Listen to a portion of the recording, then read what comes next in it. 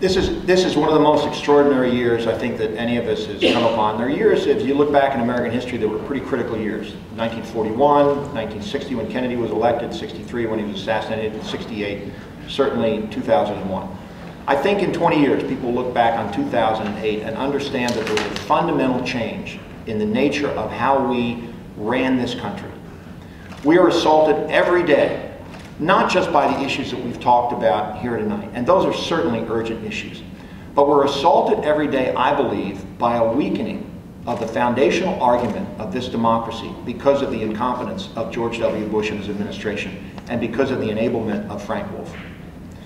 And I've never been in this country in a time like this, and I have a sense from the thousands of phone calls that I've made and the many, many voters that I've talked to across the 10th District, from one corner to the other, from McLean to Front Royal, that there's this sense of malaise, this sense of that we're adrift, that our moral underpinnings have somehow come loose. And I think that and this is where we come back to authenticity and experience. I think the American people are desirous of someone who has public service as almost part of their genetic makeup, who they can trust and who they believe will fight hard. And they may not always agree with them on the issues, but they understand where their heart is and they understand where their head is.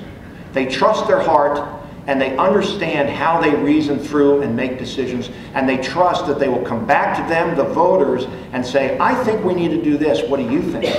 And engage in that dialogue and create a coalition and a team of the dissonant and disparate voices around the table to one purpose: progress and moving forward. You have two choices in this election, in this primary election. In my judgment, the two choices are, you can choose the well-trodden path of the near and distant past. And we've been down that path before. And we can essentially do what we've done before. And in my opinion, we should expect a similar outcome. Or we can take the slightly riskier path that bends in the underbrush, that you can't quite see around the next turn, that has some unknowns involved. And we can make a commitment to say, I'm going to go with this person because I understand his heart and I understand his brain. And we can climb up that path to the top of the hill and stand in the sunshine of what this country can and should be.